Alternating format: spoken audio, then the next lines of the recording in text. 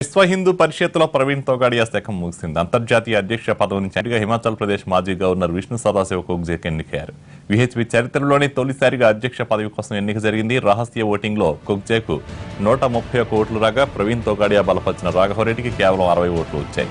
ఈ ఎన్నికల్లో అవకతవకలు జరిగాయని తోగాడియా ఆరోపించారు. దీంతో VHPతో తనకు గల 32 ఏళ్ల అనుబంధాన్ని తెంచుకుంటున్నట్లు ప్రకటించారు ఆయన. అలాగే హిందువుల కోసం ఈ నెల 17 నుంచి ఆమరణ దీక్షకు దిగుతున్నట్లు ఆయన తెలిపారు. ఫలితాలు వెల్లడైన వెంటనే కొత్త అంతర్జాతీయ అధ్యక్షుడు కోక్జీ తన టీంను ప్రకటించారు. అందులో తోగాడియా మద్దతుదారులు ఎవరికి చోటు దక్కలేదు.